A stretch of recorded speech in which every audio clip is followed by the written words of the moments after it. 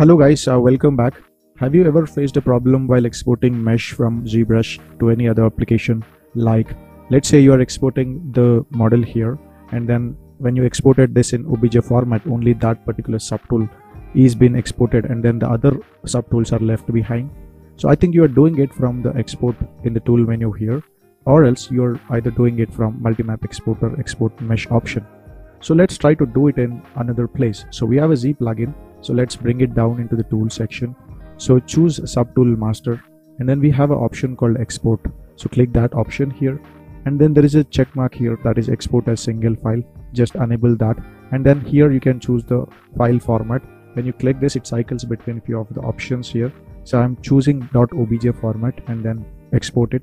It's going to ask you a name, so I'm giving a name for it, and then save it.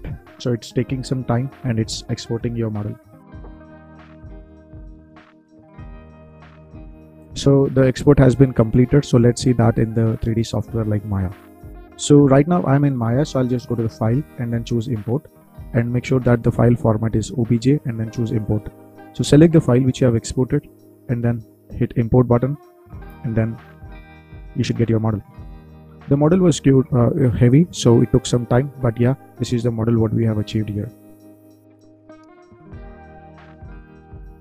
So you should be able to see this is the model after the shader, and I've exported with all subdivisions which I had. So this is what you have in Maya software now.